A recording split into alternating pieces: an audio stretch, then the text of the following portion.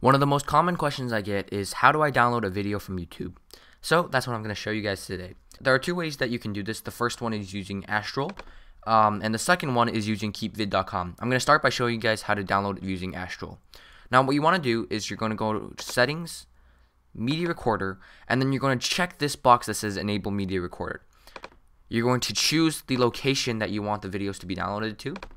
You're gonna you can check this box based on personal preference.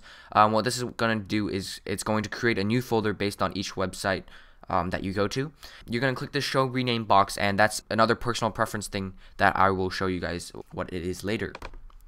Now, a way to turn this option on and off, as it will download every single video that you load online, is to click this button right here. Right now, as you can see, it's not grayscale, but once I click it off, it turns grayscale, and that's how you tell if it's on or off. So I'm going to turn this on for the purpose of this video. I'm going to go to YouTube, and I'm going to load the latest Drake and Hojip in the afternoon. Alright, so you can see that the video is loaded. Now, here is where the rename box comes into play. So, assuming that I did not check this box, all that you will see in this little pop-up box is a notification that says Drake and Hojip in the afternoon episode 3 has finished loading. But because I have clicked this rename box, I have two more options. I can either rename the file into whatever I want, so I can call it D&H EP3, or I can delete this if I no longer need the file. So I can press the delete button and it will get rid of it. So that's what the rename box does. So now I can go into my YouTube folder.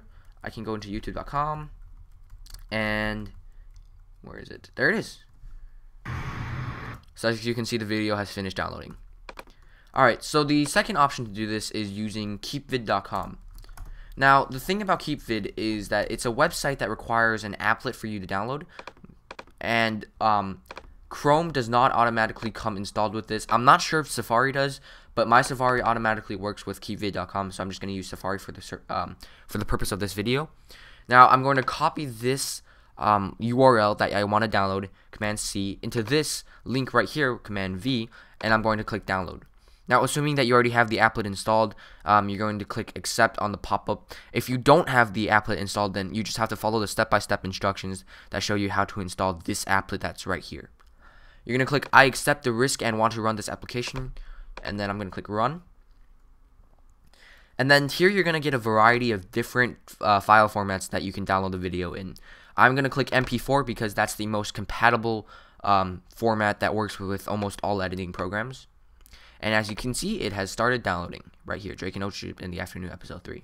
So yeah, those are the two ways that you can download a YouTube video. The first one is using Astrill if you have an Astrill account, but if you don't have an Astrill account, then you can always use Keepvid.com. Thanks for watching.